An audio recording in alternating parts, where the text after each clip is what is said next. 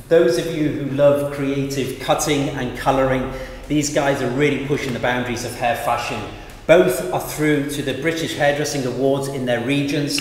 Welcome both of you to the show, Hairdressing Thanks for having us. Thank you for having us. It's amazing to have you over. I've been following your work for some time now. It's amazing to honestly finally, I mean, we've been talking for some time and communicating, but that day has now come on upon us, which is amazing. Listen, tell us, Brandon, a little bit about you, your background, and where you come from, and your career as well. Right, so I'm Brandon. I'm originally from California. I've lived in the UK for 24 odd years off and on. I never wanted to be a hairdresser. I wanted to be a physicist. Okay. And that's Sheldon Cooper, isn't it? In that's what he yeah. That's his job, isn't it? In The Big Bang. Yes, yeah. But call me Sheldon. Yeah, call me Sheldon. I was placed into a salon for work experience, and I fell in love with the craft, and I fell in love with the discipline, and knew instantly that it's something that I wanted to do. Okay. So why? Was it creative? Was it what aspect of it that drew you to hairdressing? I loved the shapes that I was seeing, and I was obsessed. I mean, I'm a little bit OCD when it comes to accuracy anyway, and it was just really satisfying to watch. And I thought, you know, I could dress however I want and look however I want. I thought the lifestyle was really cool, so I was attracted to it. And I mean, initially I just thought, oh, this is lame. But when I got in there, and you know, I was sort of in this environment, I knew very quickly that it was something that I really definitely wanted to do. Okay, very good. Tell us a little bit about your education, where you came from with your education, which has brought you to today. Right, okay, so I started off, after I left the work experience, I worked at John Frieda for a little bit, and then I actually made friends with a guy that worked for Nicky Clark. So I decided to transition over to Nicky Clark, and I wasn't there that long, but I had friends who owned a salon in the Barbican, and I worked with them, and I finished my qualifications with them. You know, I worked there for a good few years, and to be honest, I bounced backwards and forwards quite well. Not so much anymore, but I used to, because, you know, being American, having my family in America, having my family in England, trying to kind of find where I wanted to be. But I definitely have to be in the UK because it is the home of hairdressing. You know, I believe that we produce some of the best quality hair work, if not the best in the world. So, you know, it was very important for me to be here. It's up there with the best of the world, yes. I've got to say. I mean, I do totally agree with that. This neck of the woods, and I say of this area, you know, in Europe and UK, I think it produces some remarkable work. However, it does change in different parts of the world. You know, go to Asia and things like that. Remarkable work, some amazing hairdressers. But however, it does alter, it does change a little bit. And I think a lot of people are attracted to the, you know, the sort of European and UK side of the sort of craft. I think they are very much attracted to that. I have to say though, Australia are killing it at the moment. I know. Amazing work. Yeah. Amazing hairdressers over yes. there. Amazing hairdressers. Yeah. Incredible. Australian hairdressers, when they produce their collections, it's like remarkable imagery. Anyway, listen, Barry, tell me a little bit about you, your background. So I'm Barry, obviously, and I've been hairdressing now for nearly 19 years actually. This year, it seems like a long time. And for me, kind of like Brandon, it wasn't what I wanted to do. Anyone that knows me knows I've got horses, and I've always kind of ridden ever since I was going to come to that. Yeah, so that was always going to be my thing. Not only a hairdresser, but a amazing... I can ride ponies. Right? Yeah. I was going to say horse rider. But but anyway, so I kind of, that's what I was going to do. And then I was really quite a shy and timid kid. I kind of always struggled to kind of make... I don't get that from you. Yeah, no, back when I literally had no friends at school. I was a bit of a loner. Really? Yeah, and I used to literally finish school and go and ride my ponies, and that was just me. Okay. And then I kind of got to the point where I kind of had to think, what am I going to do?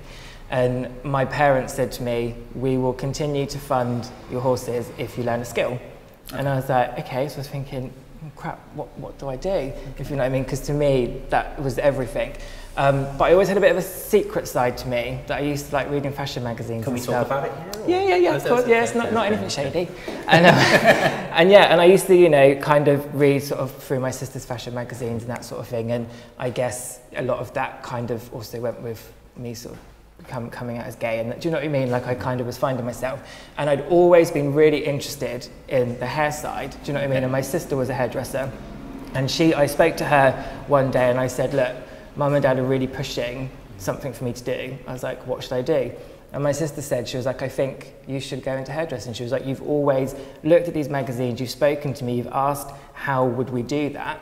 She was like, why don't you go and learn to do it? Now she did hers through a college and, you know, she kind of went a bit differently. Yeah. And she said to me, she was like, but I think for you... The MVQ route, right? Yeah, exactly. And she said to me, she was like, I think you need to get yourself in with a big company.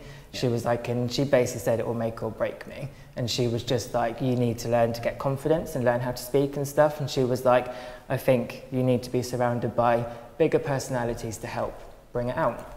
So I was like, okay, so then... Do you feel that helped you? Oh, massively, like massively. Like I went for my interview at Tony and Guy and I never, you know, it's always something that sticks in my mind. I walked through and the music was so loud and it was and going for my sister's salon, that was a little back street kind of, you know, small shop that was really quiet and they smoked in it and stuff. Do you know what I mean? And then all of a sudden... I come from that area as well. And then all of a sudden walking into this salon that was like so buzzing and there was like 30 stylists and it was just like, I literally felt so intimidated, but at the same time I was like... Because that's what I mean. It can make or break you. Yeah. It can actually put you more introverted. Yeah, exactly. And go, oh God, this isn't for me or whatever. Yeah. But it actually brought you out your shell. Yeah, and I got the job there and obviously I started as a trainee and it was great and the people I worked with were really nice, genuine people. Do you know what I mean? I think, you know, there was like people that were heavily tattooed, you know, this, that and the other, and amongst all of it, they were all just really nice and genuine people. And within the first month, I had my first piercing. And then, yeah, and then it kind of just, skyrocketed. How were your mum and dad? Your mum and dad were obviously really happy that you went Yeah, to they were really happy because all of a sudden they kind of felt like my personality grew, if you know what I mean. And actually it was funny because when I was offered a job, I was offered a job in the Tony and Guy that was near my home, or I could have gone to a salon that I had to get on a train to go to. Right. So my parents said to me, you need to take the one that's further away, because I'd always been that kid that had been ferried around by my mum and dad. Right. And they were like, no, stand on your own 2 feet. Tell me this, how long did it take you to go through your training and to get up onto the floor, get qualified? So, like 3 years. 3 years, okay. Yeah, and I VAR'd, and that was... London to VARD? Yeah, okay. Yeah, it was in London, in St Christopher's Place, because I'm obviously technical. And do you know what? That was one of the best times of my life, but also one of the worst. Do you know what I mean? Like, it was just like, it was so hard. You know, you go there and you think, yeah, I know how to colour hair. You know, you kind of think, I'm ready. And then boom, you're met with these people that are like international art directors that you see like in, you know, in all the books and stuff that you have in the salons. And then all of a sudden they're like going through your work and you're like, it's just like a massive head thing. Do you know what I mean? And, but yeah, it was an amazing time. And but it carves you to the person you are today, right? Exactly. Sure, and I stayed with the company for like 11 years. And, you know, I worked my way up and I started training within the salon and stuff. And I moved around and I tried different Tony and Guys because I kind of thought every Tony and Guy is a bit different, if you know what I mean. And I went and worked at indeed, because they're owned by different franchisees. Exactly. So they create different cultures. Yeah, totally. That's basically what happens. But yeah, I would never change any of that, really. Now, I think education stays with all of us, right? Yes. And always like something that, you know, if you've been well educated or you come from a background that people have influenced you, it stays with you forever. That people will always talk about that forever. So I always think that no matter, you know, what salon you come from, always offer a good education. If you're a salon owner or you're an educator, always offer that sort of standard and make sure that it's a good standard, a good training structure behind it, because it stays with people forever. I always remember. 100%. It's the backbone, isn't it? Definitely. Yeah. But now you're with Francesco Group as well. Yep. So you're one of the technical directors there. Yeah. So I've been education with them. Yeah. So I've been with Francesco Group now for 3 years, and Francesco Group's very different to like what I've had in the past, if you know what I mean. Yeah. I've kind of gone from massive group. It's massive, but then at the same time, the creative team are really approachable. Okay. So they're really, you know, I found that they've really nurtured to bring out something that I was missing in myself, if you know what I mean. Like, I guess I left Tony & Guy and I worked for an independent salon for a few years in between. And I guess I felt a bit lost. I didn't really know, kind of, I was a bit like, am I a stylist? Am I a technician? Like, I was a bit like, I don't really know. And I started with Francesco Group, and yeah, it's just kind of everything's falling into place. And I think for me, being a bit older, I kind of then had that moment where I was a bit like, maybe I'm too old now to do stuff, because you know there's certain competitions I can't. It's too old. Well, there's like stuff that I can't enter because I'm over 30 now. Do you know what I mean? So I was a bit like thinking, oh, but maybe you're writing yourself off. I mean, I'm completely gone. So they've upped a load of these age limits. Yeah, so. But I kind of I sort of thought, you know, I'm probably a bit past it in a funny way. But then, you know, the directors have kind of nurtured me and they've pushed me for things, and I think if I hadn't have joined Francesco Group, I definitely wouldn't be sitting here now, definitely. Okay. Amazing. Yeah. So you do a lot of internal education for the Francesco Group? Is that right? So I'm based in the Ringwood Salon. Bournemouth? So working sort of a column of clients, and then every other week I teach at one of our academies. Okay, so it gives you the sort of ability to go to and travel. Yeah, and do you know what? It's so good, like, because I'm really fortunate. I get to teach people that are qualified. I get to run like creative demos and that kind of stuff, but I also get to, you know, train our learners, and that's like amazing. You know, like recently my group have just learning to foil, and it just excites me because I think I remember what I was like when I was that age and I was learning to put foils in, and like, you know, it's so cool to be able to kind of, I've learned so much in my career, and now to be able to kind of give that little bit back, it's a good feeling. That's great. Listen, tell me a little bit about yourself as well with Zullo Holland. You're one of the creative directors there. What does that role look like to the outside world? I was on a... it's a position that I've always wanted. The thing that's most important to me about hairdressing is the ability to be creatively free without restriction. So I was on a photo shoot with Ben Brown. And he recommended to me that I speak to this guy, Romano, which I've heard of. So I went for a meeting with him, and they essentially needed somebody to come in, and they needed somebody to lead their 5 salons creatively and aesthetically throughout the industry. So, I mean, for me, that's all I wanted. It's my dream job. So it's really nice to be able to be there